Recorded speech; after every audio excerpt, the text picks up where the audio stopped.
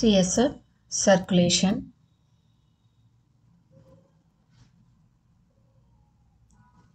Daily production of CSF is about 500 ml per day, but at any point of time, volume of CSF present is only 150 ml. So, daily turnover of CSF is roughly about 3 times. So, where is this CSF present? It is present in the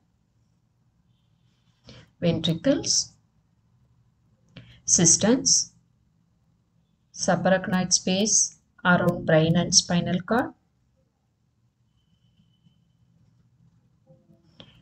and also in the central canal of spinal cord. What are these cisterns? Cisterns are nothing but widened subarachnoid spaces in areas where pia mater and arachnoid mater membrane are not in close approximation. CSF is produced, about 2/3 of it is produced by the choroid plexus present in all 4 ventricles, but mainly 2 lateral ventricles. In addition, small amount is also from extrachoroidal sources like ventricular walls and perivascular spaces. Sagittal section of brain. This is lateral ventricle, 2 lateral ventricles, one on both sides. Third ventricle.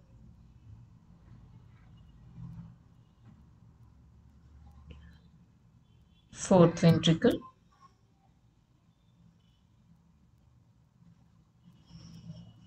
Choroid plexus is present in the walls of the lateral ventricles, roof of third ventricle and fourth ventricle.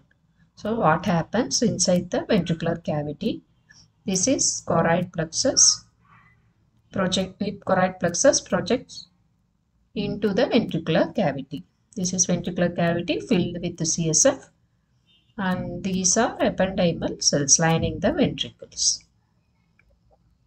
And choroid plexus is nothing but blood vessel covered by a layer of modified ependymal cells with tight junctions.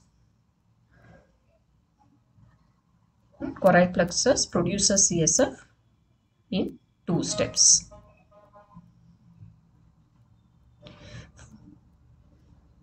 First step is filtration of plasma across choroidal capillary endothelium. Second step is secretion of ions and water across the choroidal ependymal cells. So CSF is produced by the choroid plexus of lateral ventricles. It flows into the third ventricle by passing through foramen of monro.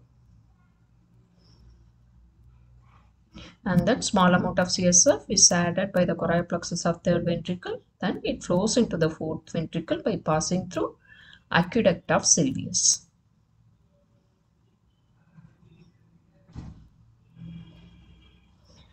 From the fourth ventricle, that is CSF exits the fourth ventricle by 3 routes. One is through foramen of Luscka. These are 2 lateral apertures into the cerebrum.It system. And then second route is through foramen of Magendie. This is single aperture on the medial side. From that, CSF flows through the foramen into cisterna magna. Third route, that is small amount, enters the central canal of spinal cord.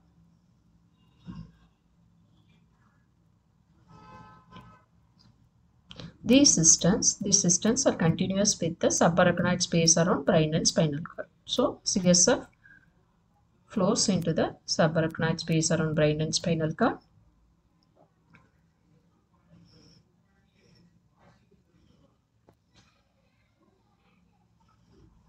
CSF circulates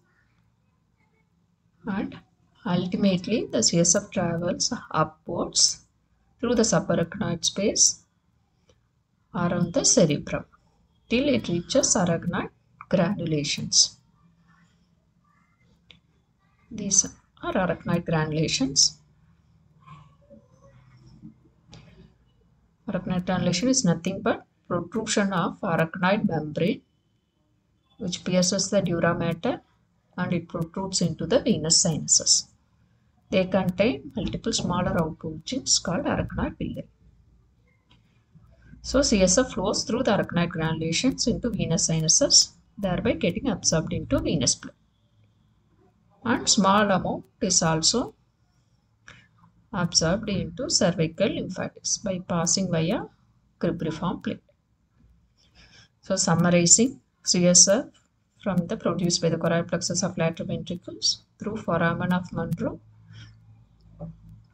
flows into third ventricle and then through aqueduct of sylvius into fourth ventricle. From the fourth ventricle, there are 3 routes to foramen of Luscka. These foramens are on the lateral side, one on each side. Medial foramen of Magendie and small amount into the central canal of spinal cord. From the foramen of Luscka into CSF flows into cerebrum.It cistern. From foramen through foramen of Magendie into cisterna magna, and then CSF flows around subarachnoid space of brain and spinal cord. And through arachnoid granulations, CSF is absorbed into venous sinuses.